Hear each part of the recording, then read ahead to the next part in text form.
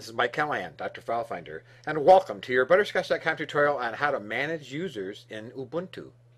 So we're in Ubuntu, we're going to click on System, Administration, then we're going to move down to Users and Groups.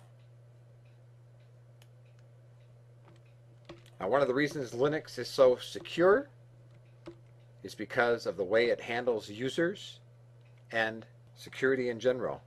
You see, it's having me unlock it using an administrator password before I'm allowed to change anything. Root is the supreme user. Now say I want to add a user. We'll click Add.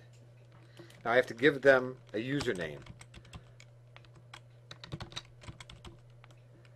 Her profile is desktop user. Now I could make her unprivileged or I could make her an administrator.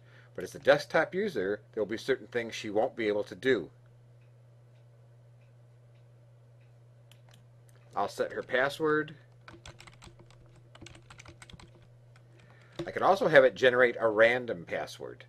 I prefer not to do that in this case.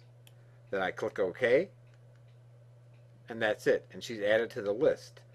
Now each user also has different things that they have access to. We'll show you that in another tutorial.